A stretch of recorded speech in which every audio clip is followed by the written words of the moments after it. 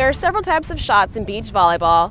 One of them is a roll shot. A roll shot differs from a full speed attack because you're contacting the ball underneath the ball and finishing rolling on top of it. A full attack is when you're coming in and hitting on top of the ball, but a roll shot you're actually kind of hitting underneath and curving around it. You can also hit a roll shot on the high end, but you're going to finish with a high snap on top of the ball instead of a full swing contact.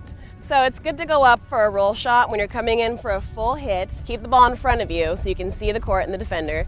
Go up like you're making a full swing hit, and then ease up your arm swing and roll shot on top of the ball, and you can place the ball on any part of the court, making it very tough to defend. You're also making the block ineffective when you roll shot because the block is really there for a hard-driven ball, which is that huge hit we talked about earlier.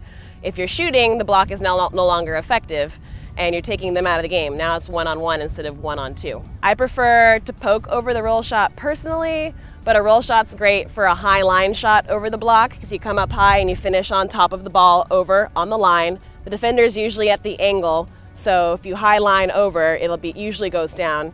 It's also good for a cut shot, but those usually get dug more often. And those are a couple ways you can use a roll shot in beach volleyball.